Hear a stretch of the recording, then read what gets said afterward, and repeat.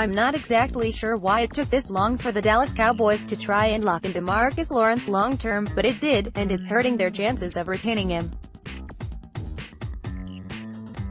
Last season, Lawrence solidified himself as one of the best pass rushers in the league. He wanted to get paid the big bucks, but the Cowboys wanted one more solid year out of him before they offered him something long-term. Sure enough, Lawrence delivered all year long. Now, he doesn't want a franchise tag. He officially wants to be locked in long-term. He would like it to be with Dallas, but to no surprise, Lawrence will walk if he feels like he's being shorted by Dallas front office. Just this past week, Stephen Jones made it public knowledge that the Cowboys have officially submitted an offer to Lawrence. He also followed that news up by claiming he's very confident that they can get a deal done before the league new year. However, they might have to decide on tagging Lawrence once again before March 5th if a deal doesn't place. If not, then Lawrence will test the open market and seek offers from other teams.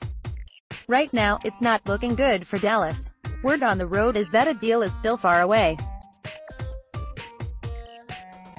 Dallas is paying for waiting. The Cowboys are not close with DeMarcus Lawrence. Don't expect a deal by March 5th, barring unexpected miracle offer. Clarence Hill Jr. At Clarence Hill, March 3, 2019. According to Cowboys reporter Clarence Hill Jr., the Cowboys have to either send a miracle offer or throw the franchise tag at Lawrence once again just to buy themselves some time. It sounds like Dallas will do everything that they can to retain Lawrence, but the issue is that they have to start thinking about their future financial situation as well.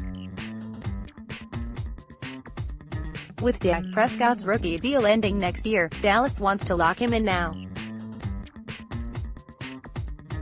Also, there's Ezekiel Elliott who's going to want top running back money, while Amari Cooper has proven that he could turn Dallas' offense around.